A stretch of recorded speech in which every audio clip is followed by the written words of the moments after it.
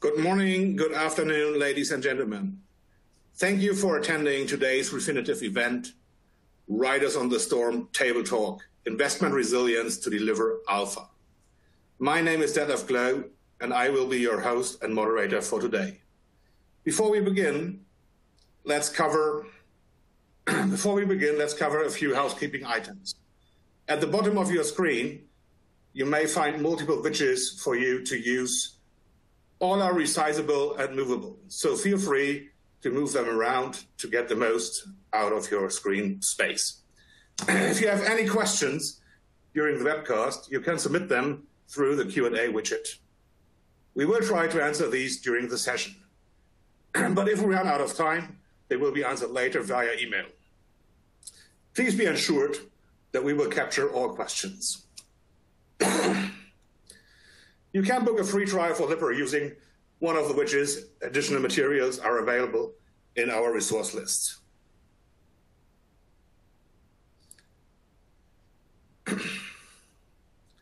Please download those if you may find them useful.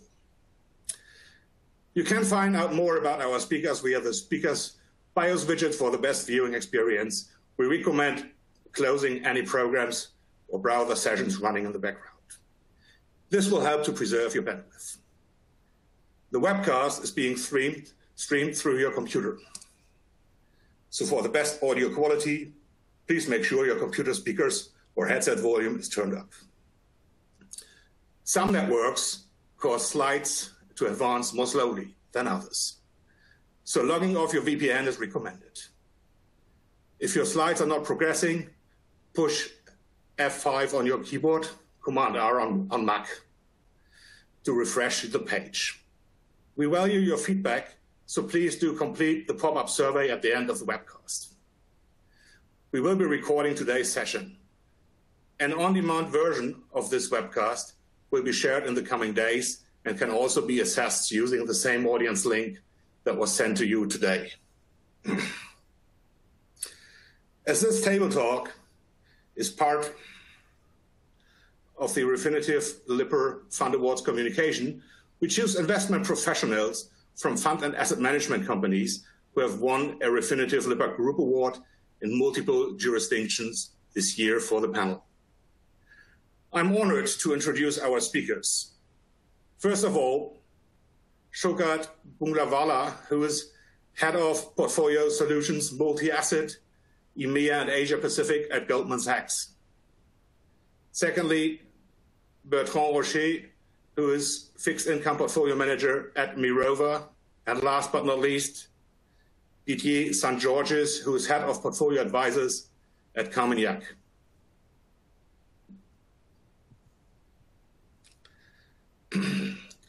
Looking back on the year 2020, it can be said that no investor has seen such a year before, even if one looks back to the Great Depressions or the World Wars I and II. The year started off with fears about possible war between North Korea and the US, an upcoming trade war between the US and China, and a possible hard Brexit. In a normal year, these geopolitical tensions would have put enough pressure on the markets to cause a major downturn.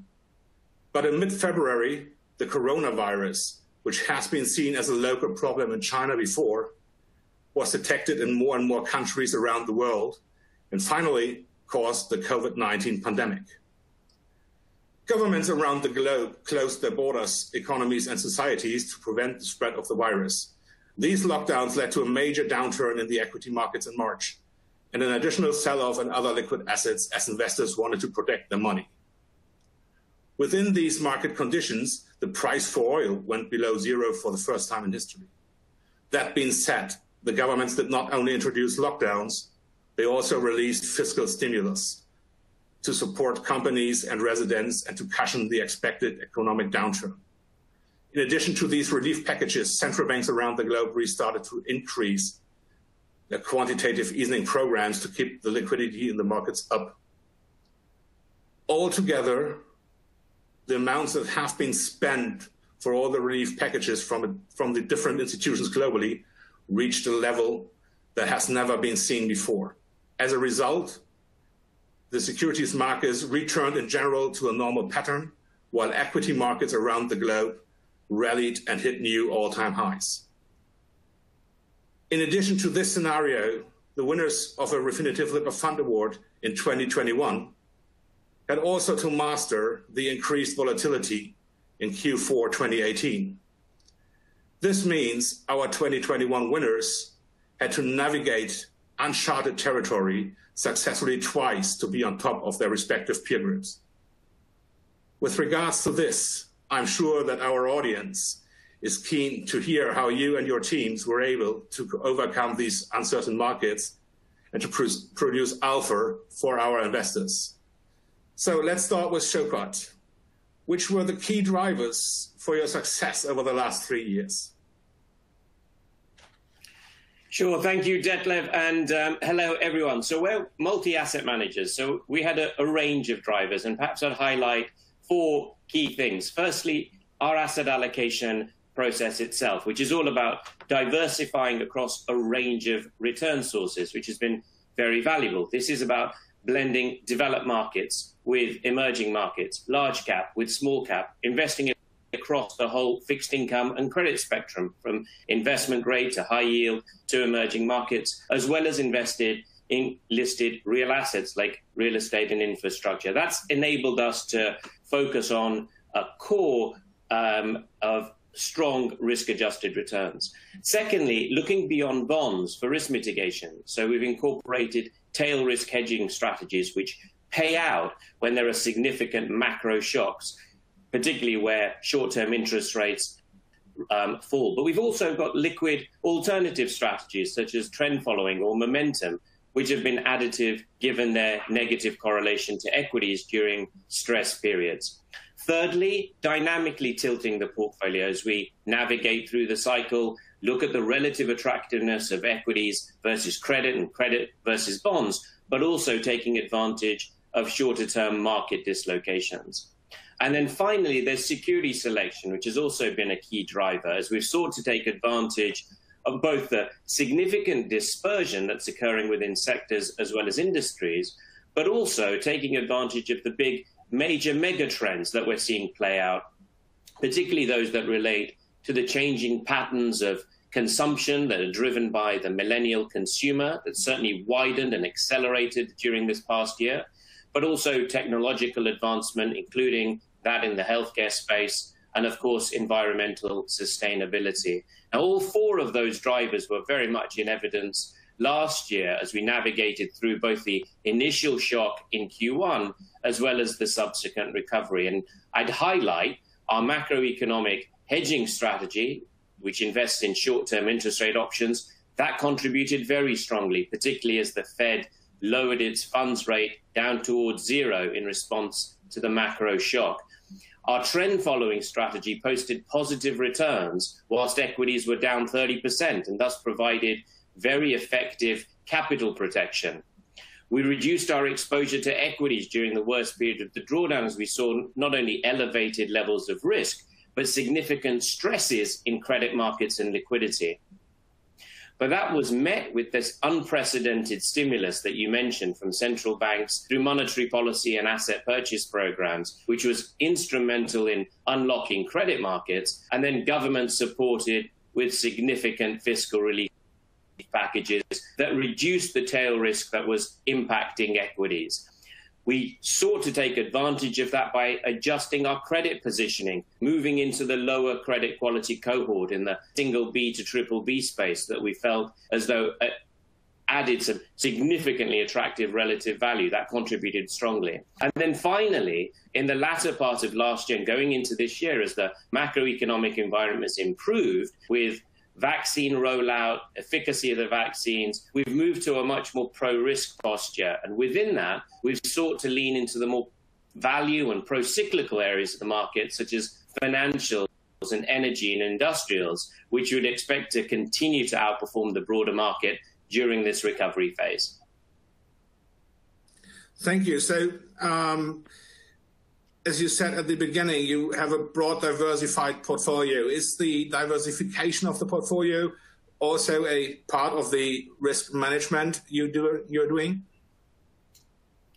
Yes, absolutely. So essentially what we're looking to do is to take advantage of various drivers of return, but also various areas of risk mitigation. So we don't just concentrate on bonds, supplementing bonds with alternative strategies as well as tail risk hedging strategies we find very valuable in managing downside risk. And that's particularly important when you're facing significant macro shocks like we did last year. Thank you. Didier, do you have any enhancements to what Shoqat just mentioned?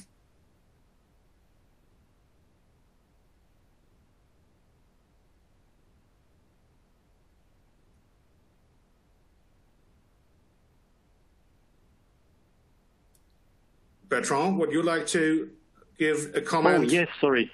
I thought you were talking to Didier, so thank you for the question, Detlef. Yeah. No, well, there are some similarities with what Shoqat and his teams have done at Mirova, in the sense that we also relied pretty much on selection and, if I may say, on a sort of flexibility between, well, long-term thinking, we are doing sustainable research, so we try to think long-term, and ability to ignore,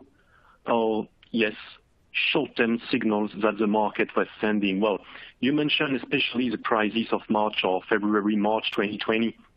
At that time, we observed the market and said, okay, a lot of market players are panicking and they are losing, let's say, their ability to think in a longer-term horizon. We will fix to our 6 months, 1 year, 3 year horizon, and through our selection of assets, which is largely done through ESG screening. As you may know, Mirova is focusing only on ESG, and with huge resources putting in that, all our processes start with ESG. So we had confidence in our selections. We just tried to rein in and to ignore short-term signals and to invest at the right time on names that we long-term believed were anyway producing value. So it helps us on both the equity and the fixed income side. During the helm of the crisis, when everything was, well, downwards, we just resisted. We didn't want it to, let's say, sell paper. And we knew that by doing this, we will prepare the ground for market performance in the coming weeks. What is important also in what Shoqat told to everybody is that we needed at some point to figure out which values would outperform. Once everybody understood that there will be a recovery and that public authorities would intervene massively, and maybe that people would start splashing out the cash savings they had accumulated over the lockdown and curfews, then we had to rapidly adapt. This is why we made a choice pretty similar to what Goldman Sachs did, if I understood Shoqat well. We tried to identify which cyclical values would benefit from new trends, and this is something we did as early as in April 2020 across the whole asset class. We also tried to dig into some, let's say, in the fixed income part, to dig into the capital structure of the bond market, i.e. trying to identify and select some tier 2, for example, from banks to capture some performance. And that was pretty, so if I had to sum it up, it's a mix of long-term thinking and flexibility that help us a lot. This is our style. We trust and believe in let's say, active management, and we're still confident this will deliver value. And if, Detlef, you have looked at our performance and the way we did performance for the first 5 months of the year of 2021, we still implement this kind of things.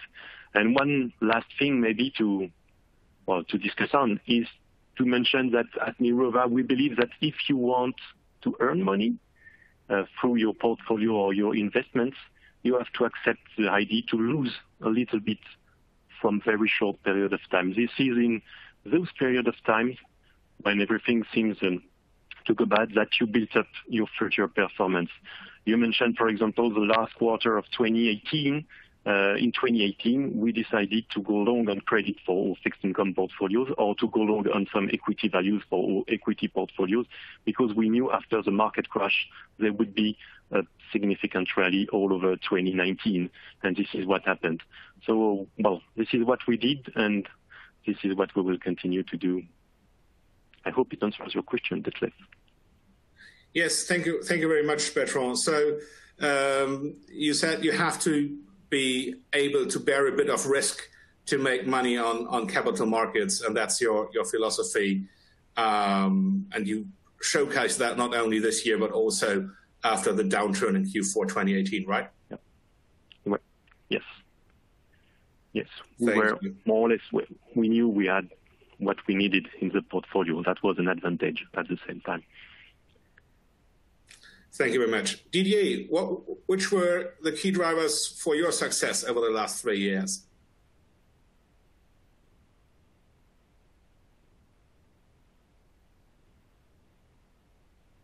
I think there might be a technical problem with Didier's line. So, Bertrand, you just said Mirova is an asset manager who really looks into ESG criteria. So how do you integrate these criteria within your investment analysis and risk management process?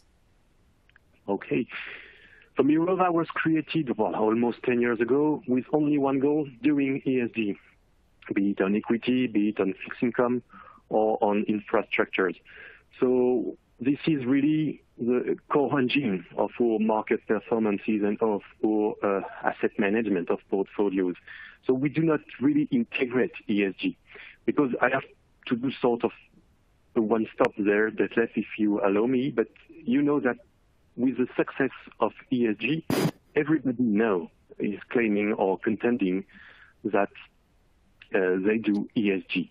So, which means a lot of very different things, in fact. So what we do at Mirova, it's the starting point. I mean, in the sense that all 12 people or 12 ESG analysts are screening all the universities we want to invest in. First, they are a combination of former consultants, of engineers, of former equity sell-side analysts, and they are specialized by sectors. One is specialized, for example, on mobility, another one on energy, another one on transportation. And we, thanks to their know-how, we exactly know how the companies, the issuers, or the companies from an equity point of view are aligned or not with a transition from what we call a high carbon economy towards a low carbon economy. And this means, if you understand me well, this means that we do not only analyze ESG from a risk perspective, but also from an opportunity perspective, which is far more important. We try to put the money of our clients on companies or issuers that we think are adapted to the low carbon economy because we basically think these are the ones who will the most benefit from this environmental and social transition, because this environmental and social transition is basically an economical transition. So all our process, to be brief, all our processes start with an ESG screening, and once our 12 ESG analysts have built up their list of names that are eligible to our portfolio, and there's no complacency with that. We do not do best in class. We only invest in the companies which we think are presenting a decent amount of opportunities from an ESG point of view. Once they have done their job, then the portfolio managers can try to implement those names within their portfolio, be it on the equity or on the fixed income side. This is once again something that is very valuable. It provides us with a pretty decent performance. You have observed that, Detlef. And what I can say as a final word is that there are so many ways of doing ESG that to some extent it doesn't mean anything nowadays. It's kind of victim of its own success as the ESG trend. So we do not consider everybody is doing ESG exactly the way we do, but we have a lot of confidence in the way we do it. And everything is based upon something very basic, very simple, is that the world is changing very rapidly. We are in a transition period, not the very first one the humankind has faced, but in this transition period, you need to really do active management to understand how things will evolve because the rules of the game are basically changing. And this is why ESG helps us sometimes detect trends in advance of our competitors. And if I may give an example of that, and I conclude with that, it's, you know, that on the credit markets, Volkswagen was such a big issuer. And every houses in Paris, London, everywhere worldwide had Volkswagen positions within their portfolio, not Mirova. Not because of the credit analysis, but because of all ESG analysts on Volkswagen who just decided that Volkswagen was not eligible to our portfolio. So when the diesel scandal occurred or was revealed in September 2015, we were one of the few credit houses, not to have any penny in Volkswagen. This is an example of illustrating how ESG research, by his own tools, by his own methodology, can produce some interesting signals for portfolio managers. Yes, so does that also imply that using an ESG screening can reduce the risk in the portfolios?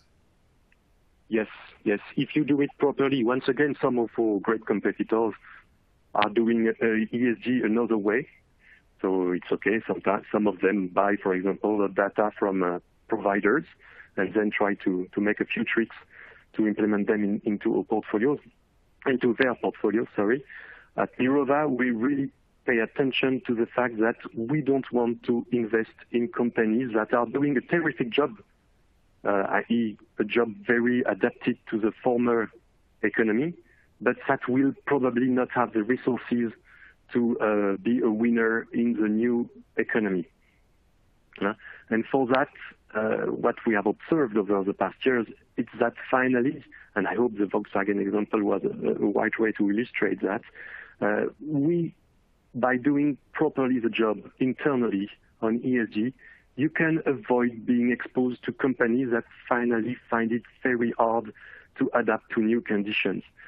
And we consider that traditional econometrical or, let's say, credit analysis or risk analysis cannot always detect all the signals that are necessary to avoid some risks. And in these cases, ESG analysis, properly executed, really helps and reduce your risk levels. Yes. Thank you. Didier, do we have you back? Can you hear me now? Yes, perfectly. So, Didier, would you mind to give our audience the recipe for your secret sauce to be so successful over the last 3 years? Yes, thank you. And actually, it's interesting. You said these were uncharted territories, but if you remember, the internet bubble bursting in 2000 was uncharted territory at the time. Clearly, the 2008 great financial crisis was uncharted territory, and every time, risk management is not about using recipes. It's about being able to understand what is happening. And for the past more than 30 years at Carmignac, basically the mandate, the moral mandate we had with our clients, has been twofold. One is to generate long-term performance, and that's where alpha generation comes in. That's where ESG investment makes sense. Maybe 10, 20 years ago, we didn't call it ESG, but those non-financial criteria are essential to long-term performance, to alpha generation, and that's one part of the mandate. But the other part, and that's the topic of the discussion, I guess, is how to make sure that along the way, a financial crisis doesn't wipe out all these alpha creation for the clients. And that's where at Carmignac, we sort of made our mark by protecting our clients' assets when there would be a crisis. And again, every time is different. This time around, the past year or so was about understanding what an exponential propagation is. And in that sense, it was not so different from 2008. Financial crisis tends to spread in an exponential way as well. That was virtual this time around. The viral propagation was, of course, real, but it is the same idea. And when you have an exponential movement, most of the time, market players, governments are behind the curve. The human mind tends to be moving in a linear way and tends to underestimate the speed of an exponential propagation. So it was really understanding the nature of that. We were global investors, so when we saw that happening in China, it felt to us that everybody in Europe, in the US, thinking that it would necessarily remain regional was just underestimating the very nature of the issue. And so we were able to hedge, I guess, before many other players. And then the second thing was interesting, and I guess that we could think about that for the future, is the fact that what was unique this time around was that the economic collapse was not the result of a crisis. It was the result of the deliberate action by governments to lock down their economies in order to deal with the health problem. And so as the governments were the ones taking responsibility in stopping economic activity, then it was quite likely that they would take their responsibility to bring the necessary support to get the economies going again. And so when we saw that indeed they would be doing that, which we expected, then it was a signal for us that whatever was needed would be done to bring the markets and the economy back in the right direction. So we were able then to catch this performance after the month of April, May. Saying is that what matters in our 30-year experience managing money through periods of crisis is to have a very disciplined thought process. The way we're structured at Carmignac is that we have a strategic investment committee, which is just 5 people around the table, but with a lot of gray hair and experience, and trying to understand the nature of the crisis and then deal with it. And that's a thought process which is very disciplined and then is followed also by very disciplined implementation, which historically has so. It's just a thought process, which means that we don't know what the next crisis will be. We don't know where it will come from. But the same idea will be, let's understand the nature of the crisis, and therefore let's act accordingly and make sure, and again, that's a very important moral mandate vis-a-vis the clients, that all the very hard work to generate alpha over the long term doesn't get wasted because we would suffer a big drawdown in a crisis period. So that's really our philosophy. Thank you very much for that quite extended insights to your process. Shoqat, do you integrate ESG criteria within your investment analysis and portfolio management process?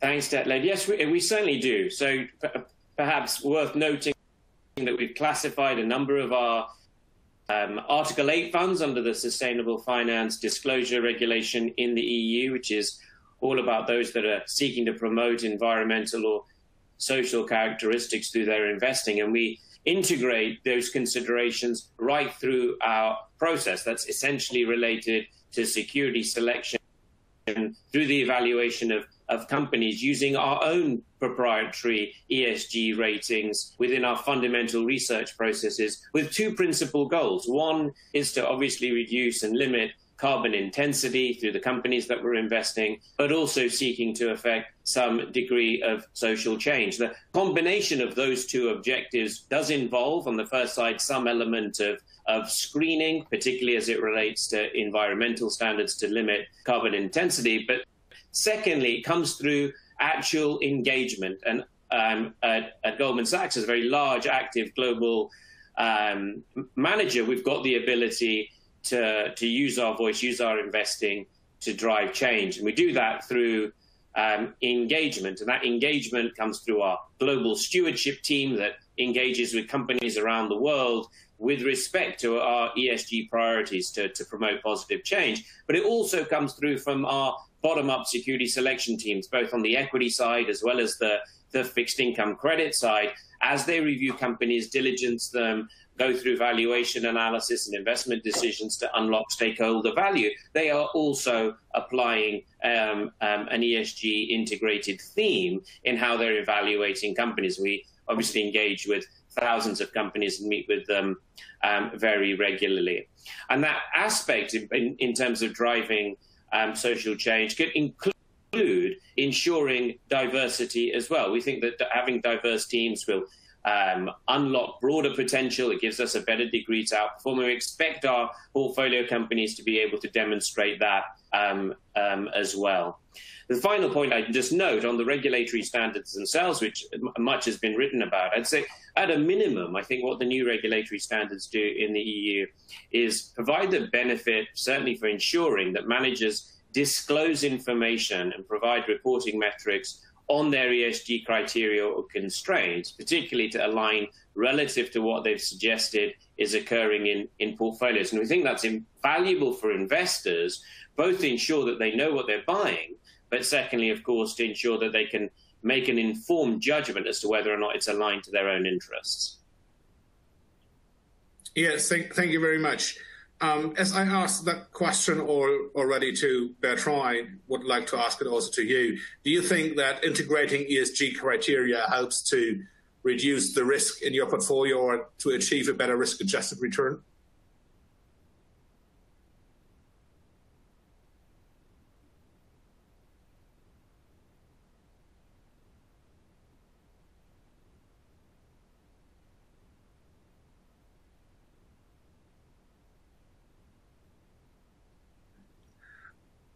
Shoqat, the one was for you. If you were saying you were integrating into ESG into your portfolio management processes, and you are strongly engaging with the companies.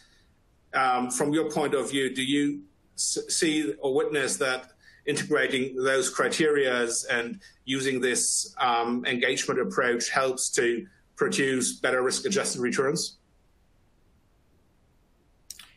Yes, I think it's important to probably think about this on two levels. One, when you're thinking about diversified, balanced portfolios, you're investing obviously across asset classes. There's mechanisms to ensure that you're focused on capital protection and risk mitigation through an appropriately diversified approach. And then you can incorporate clearly a range of ESG criteria as an overlay when you're selecting companies. The critical element of ESG is very much related to discerning security selection. And through the combination of both those approaches, you can focus clearly on robust risk-adjusted returns and managing overall portfolio risk, whilst also ensuring that you're aligning to a wider ESG philosophy in your selection of companies. So I think that's the way that we think about managing risk with an ESG mindset. Thank you very much. One note to the audience, please enter your questions into the Q&A chat so that we can answer them during the Q&A session. Well, Didier, and you talked about this, we see a lot of change with regards to sector rotations with an increased speed. We see fast movements between the risk on and the risk off mode of investors. We also witness that the change of investment styles, so from growth to value back to growth. How do you avoid drawbacks or take profit from these kind of fast and strong market movements? Yeah, that's an interesting question. I mean, there are two angles. One is to make sure that there is no confusion between risk and volatility. I think we will all agree that the way to generate performance over the long term is to do really hard work on the research side, reach really conclusion which diverge from the consensus, and then go for them. But that means that clearly the market will not necessarily agree immediately, and then there can be clearly volatility in the short term, and you have to accept it. There's just no way to really do a lot better than benchmarks if you don't accept short-term volatility. So that's one aspect, and again, that's very, very different from risk. Risk is about having the possibility of losing money in a big way that would really hurt the long-term performance. Now, when you have this rotation between sectors like we've had in the past few quarters, or between styles, here it's different. It's about understanding the cycle.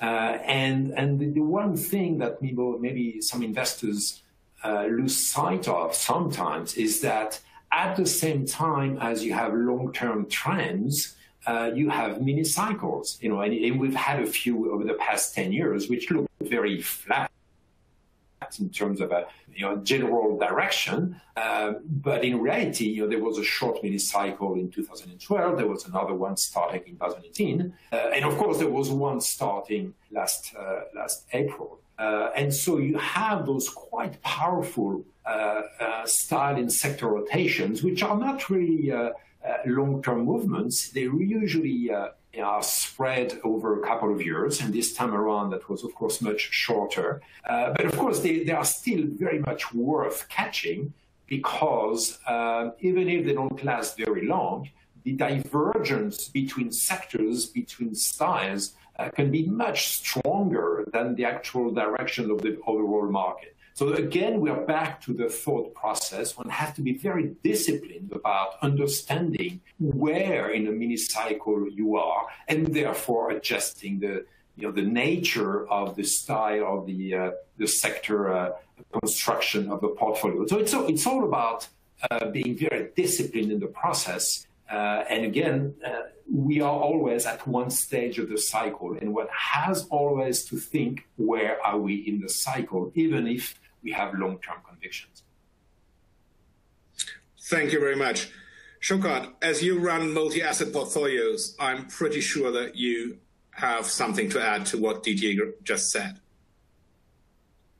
Sure. So look, we do have momentum-based strategies in our portfolios as well. They're looking to exploit shorter-term shifts in markets, and that's across all core asset classes. It could be equities, sectors within equities, fixed income markets, currencies and commodities. It's worth noting that clearly just a natural behavior of things getting overbought or oversold over the short term, and that's something that can be taken advantage of through these momentum-based strategies, and we certainly have that within our portfolios. But as it relates to the overall macro theme and this view around reflation, and therefore the rotation that we're seeing into the value and pro-cyclical areas of the market that have lagged up until the most recent 2 quarters, we'd expect to see this play out over a much longer period. And whilst we're likely to see temporary drawbacks or pauses in this rotation, particularly given there are clearly risks in the outlook around the spread of the virus mutations, the pace of vaccine rollout, all obviously risks, we wouldn't look to continuously time the market here with this broad rotational theme. We'd rather seek to retain an overall pro-cyclical posture and ride out any short-term bouts of volatility. Thank you very much. A short question on that. Do you think that these trends made it harder to navigate the markets? Shoqat, what do you think? Is it now harder to navigate those markets, or are these trends just the common volatility? Sure. I think a lot of this is obviously down to evaluating, as Didier mentioned, where you think you are in the cycle. We've gone through a process where we entered late stages of an expansion phase and then got hit by an extraordinary exogenous shock. This was very different to what we saw in 2008, when there was a build-up of debt, there's housing bubbles, there's a pretty significant impact on the overall financial system that took a number of years to resolve. This time we were hit with a broad macro shock. Economies needed to close down, and you dealt with now a cycle that's based on reopening, and therefore and then as a result, consequentially, an extraordinarily sudden and sharp drawdown, or the fastest drawdowns of over 30% that we've seen since the 1950s. But commensurately, just given the extent of the policy response, the fastest recovery in markets as well. And that goes to the point that this is very much about now reopening economies, evaluating where we are, looking at macroeconomic data, improvements in the labor market, which we're now seeing. So in some ways, we think that the typical phases of the cycle, which are related to rollover, turnaround, recovery, and then back to expansion phase, we think are still intact. It just happens to be that we're going through those very swiftly. But we certainly think that the overall cycle is still intact, and we're going through a recovery period, and we'd expect to see continued improvement in economic data. And we're certainly seeing that when you look at labor market improvements, retail sales, manufacturing data, and global PMI data, which continues to improve around the world, notwithstanding those risks that we mentioned. Thank you very much.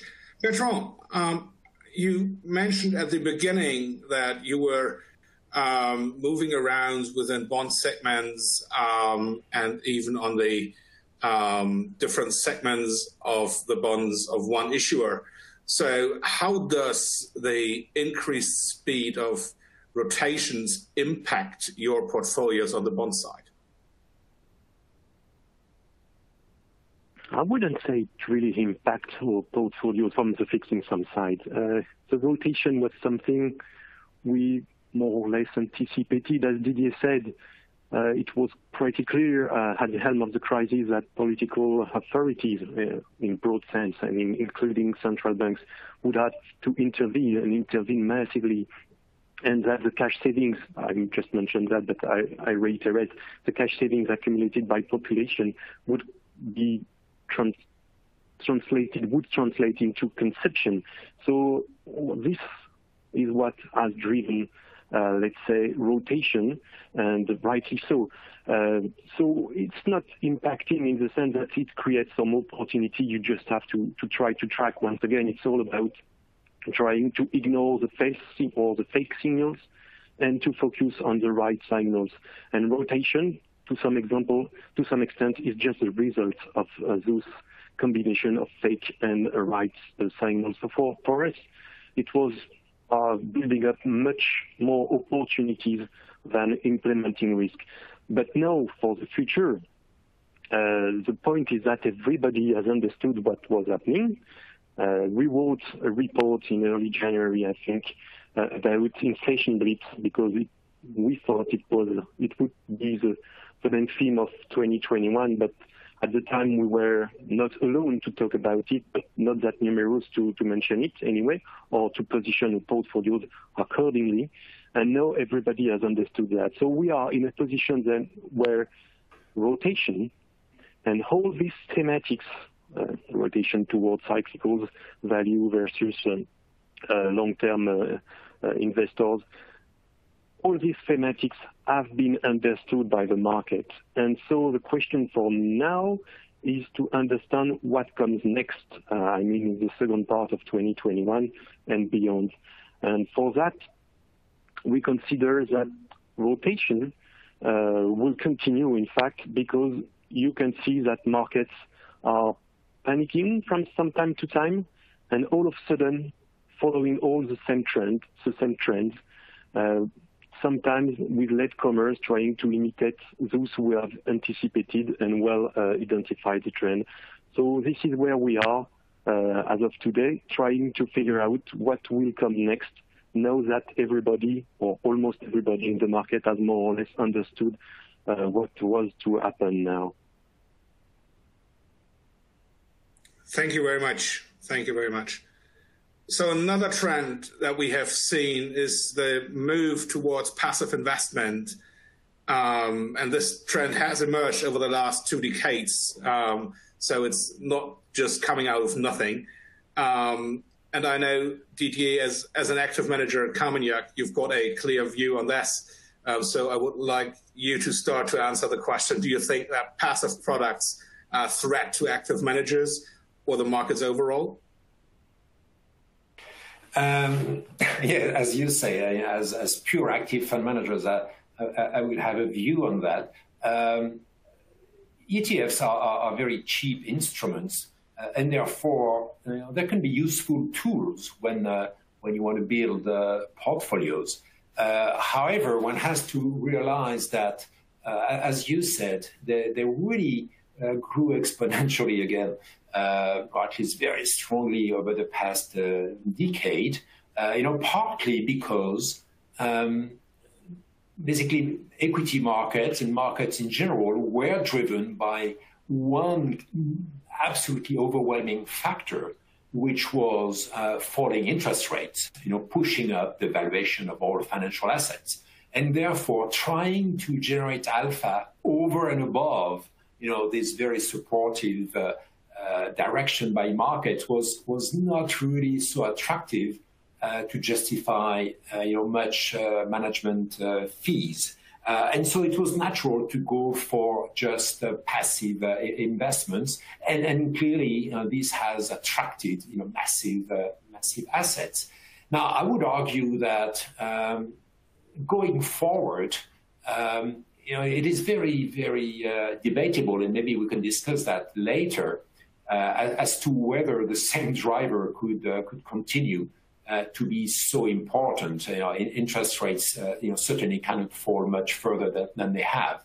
And therefore, I would argue that even if it is going to be very difficult, I would think in the coming years, active fund managers will have the opportunity to show that it is absolutely necessary to have a big share of your performance driven from alpha generation, as opposed to just playing the beta and playing the trend over the trends of the markets themselves. So I think they are tools. They have their use. We understand why they have taken such big chunks of the the assets market.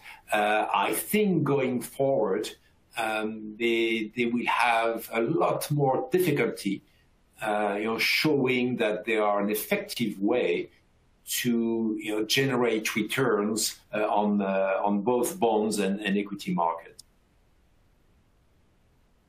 Thank you, Shoqat. What do you think about the increase of passives in the securities markets? Do you think that it is a threat to the industry or to active managers or the markets overall? Thanks, Didier. Yeah, so no, we wouldn't see them as a threat. As multi-asset managers, we obviously see ETFs, passive index funds, etc., as all very valuable tools in constructing our balanced portfolios. They enable cheaper diversification, but they also actually enable very effective implementation of tactical positioning and short-term adjustments to portfolios. It's worth noting that the relative richness or attractiveness of alpha can differ across different asset classes. For instance, there may well be more opportunities in small cap, in EM, and in high yield than there are in perhaps US large cap, and therefore passive vehicles and instruments provide the ability to more easily allocate and delineate within portfolios, which is very valuable. The final point I'd note, though, is that we have gone through clearly a very challenging period for active managers over a number of years, and we saw that reverse pretty spectacularly last year, given the opportunities that come from wider dispersion, a lower degree of correlation across companies, and we're expecting that to continue. We think it's going to be a much more fertile ground and period for active managers, given the likely dispersion that arises from the pandemic, as well as the recovery. Looking and determining which companies reorganize their balance sheets with the debt that they've taken on in this most recent period, and how they adapt to a new environment, seek revenues, improve earnings as well as overall profitability, provides for that discerning investor and that stock picker to take advantage of that. And as a result, we've certainly sought to lean more into active in our portfolios through this period. Thank you very much, Shoqat. Bertrand, there's a lot of discussion around the rise of passives in the bond space. Do you see passive instruments as a threat to the bond portfolio management, the active bond portfolio management, or the bond markets overall? No, not really. All in all, at the end, it's not a threat for the reasons Didier and Shoqat have mentioned, but also because it forces us all as active managers to be better and to stay ahead of the curve all the time. So, well, it requires a lot of work, of course, because it's not that easy to think ahead of the market. But at the very least, we know that ETFs are there, and that all dedication toward our clients is to provide them with performance ahead of that of ETFs. It forces us, in fact, to justify very basically the prices we are charging them. What we can say is of less enthusiasm versus regarding these ETFs is the weight they can have for very small moment of time in the market when they all act in the same direction and really weigh on price, be it on the positive or on the negative side. And this can create some market distortions, which can be a problem for some of our clients from time to time. And we are, in those periods, forced to show our clients we are okay to seize the opportunity created by the distortion. So we consider this is pretty much logical that ETFs have expanded so rapidly over the past year, especially in a low-rate environment. But we think that given the fact that we anticipate higher rates, not spectacularly higher, but higher rates anyway for the coming years, for long-term reasons I don't have the time to elaborate on, but we think ETF might enter maybe a less dynamic period. Let's see. It's very interesting to see this industry becoming so important. Really, once again, it forces all active managers to show they are worth the price they charge to their clients. This is the way we see it anyway. Thank you very much, Bertrand. That was a very powerful answer to that question. There have been no questions from the audience so far entered in the Q&A chat. So if you want to raise a question, please do it now, as we are now moving on to the final question. And I can't let such a panel of experts go without asking the question, what is your outlook for the securities markets for the next 12 to 24 months? And I think we should start with Shoqat on this one. And thanks, Detlef. So look, on the outlook, we're obviously likely to see above trend global economic growth this year, as well as next year, as we expect to see these vaccine programs continue. Got clearly very supportive fiscal policy that's continuing to drive the economic recovery. So we'd expect to see the US lead the pack off the back end of a very successful vaccine drive, as well as a very robust fiscal package. We've seen the most recent round of that with a 1.9 trillion package passed in March, and that supported household incomes, increased savings rates, and that's likely to provide a continued boost to demand as the economy reopens. We'd expect to see the Eurozone lag the US in terms of the pace of recovery, given the infection rates in Europe are still reasonably high. The vaccine program has rolled out on a slower pace. given supply as well as take-up issues. But we're still expecting to see robust growth in the second half this year and into next. And given our overall expectations on the global economic recovery, we remain positive on equities, both in developed markets and emerging markets. And that view is predicated on continued strong expected earnings growth. We've seen that in Q4. We've seen that continue through the reported earnings in Q1 in the US, in Europe, and in Japan. And as a result, we think equities offer an attractive risk premium relative to bonds. Now, it's worth noting that market valuations are high, both on an absolute basis and certainly relative to history. But when you look at the relative measures of equities versus bonds, when you're looking at earnings, yield, dividend yields, free cash flow yields in equity markets relative to bonds, they don't look as stretched. And it's important to look at those things on a relative basis, and certainly in the context of the macro environment that we're in. Within credit markets, we're broadly neutral. We think that clearly spreads have tightened pretty significantly with the policy support that we've seen, as well as the improved growth backdrop. Government bonds and interest rates we find less attractive based on the view that the economy is going to continue to normalize, and bond yields are likely to trend higher. And that's going to be compounded by fiscal and monetary policy continuing to remain highly accommodative throughout this year and next. Finally, we'll note that the significant rotation that we've seen through Q4 last year, that's continued through to this year, and in values and pro-cyclical areas of the market, we'd expect to see that continue as well. We've seen small cap outperform the NASDAQ by roughly around 10%. Year to date, we've seen value outperform growth by about 10%. We've seen the equally weighted S&P outperform the market-weighted S&P by 5%, and financials and energy have outperformed the broader market, copper's hitting highs that we've last seen in around 2012. All of those positive signs around pro-cyclicality, much wider breadth of participation in driving equities forward, and the improvement in macro data lends itself to, I think, a view that certainly the market sees sustainability in this recovery. Now, it's worth noting clearly that there's still risks here. Virus spread, mutations, greater transmissibility of these viruses, of this virus, could translate clearly to interruptions in that recovery. But overall, we believe in the sustainability of the recovery. We think there's likely to be further bouts of volatility, but overall expectation of equities continuing to grind higher from here. Thank you very much. Bertrand, what is your expectation for the bond markets over the next 12 to 24 months? Well, we stick to March 2020 outlook. We consider that things are developing very positively, and that there's a kind of a V-shaped recovery, not spread over all sectors, but a V-shaped recovery still, and that will translate into better results, as we have seen in first quarter, as Shoqat just mentioned. So we are pretty constructive for, well, the equity market, especially after the correction we have observed.